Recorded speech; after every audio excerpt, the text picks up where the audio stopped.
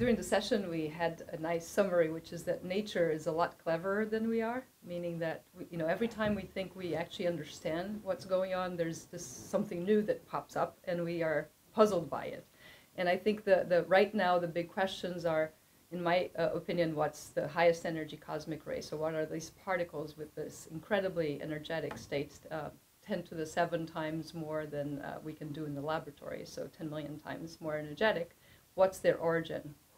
Which object in the universe is accelerating them? What's the mechanism?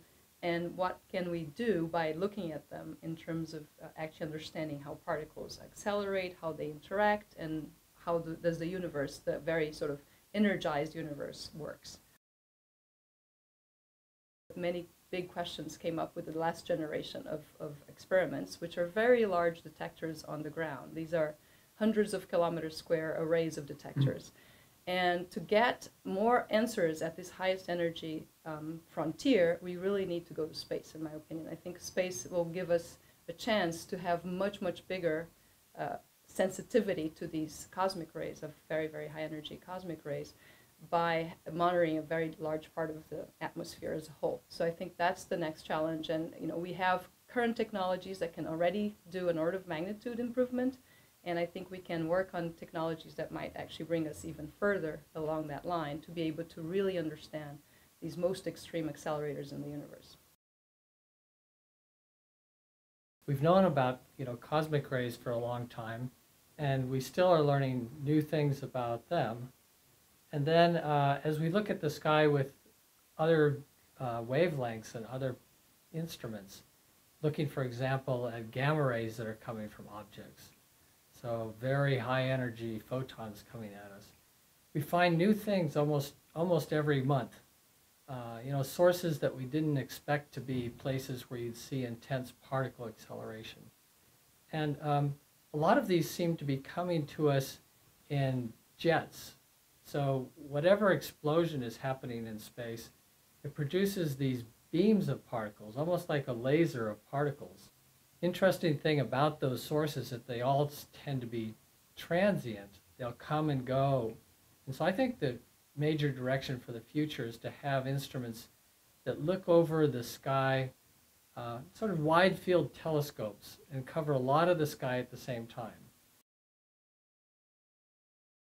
One interesting thing about studying particle acceleration in the universe is that many mechanisms that we think about are similar to ones that we can do in the laboratory. And you probably heard that this great discovery of the Higgs was done by accelerating particles at CERN in Switzerland to energies what we call about 10 TeV, of that order. The laboratory that we are provided by the universe can reach much higher energies than that, although we can't control it. So it's much better to do when we can to do it in the laboratory, that you can actually turn on and off whenever you want. But I think the two things together really can help us understand both the interactions with the particles and how the universe actually behaves. So both things go hand in hand, because these particles are being accelerated in the universe. So what is the mechanism behind them? Is it similar to the ones we use to get our particles accelerated in the laboratory?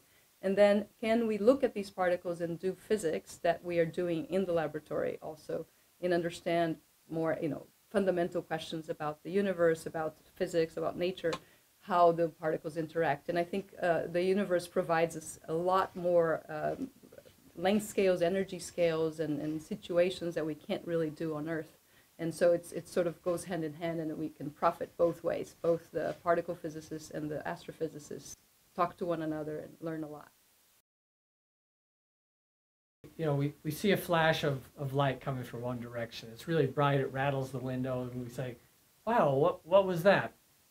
If we don't pursue that, and then, do the theory and the modeling and try to understand what it was, then we're really not going to advance our understanding of the universe. It's important to, see where we came from.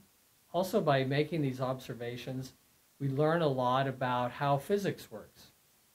And there are a lot of payoff from that understanding, because as our models of physics improve and we understand how things work, then we can also build things here on Earth that are of benefit to people. In addition to learning what what's happening in the universe, it's always a great curiosity. You know, most of the basics we can actually explain, but then, you know, nature keeps surprising us. And so the flares at the Crab pulsar, which is a very good old friend, which we seem to thought we knew how it was supposed to behave, it's definitely surprising us. So there has been a lot of progress, but there's still a way to go.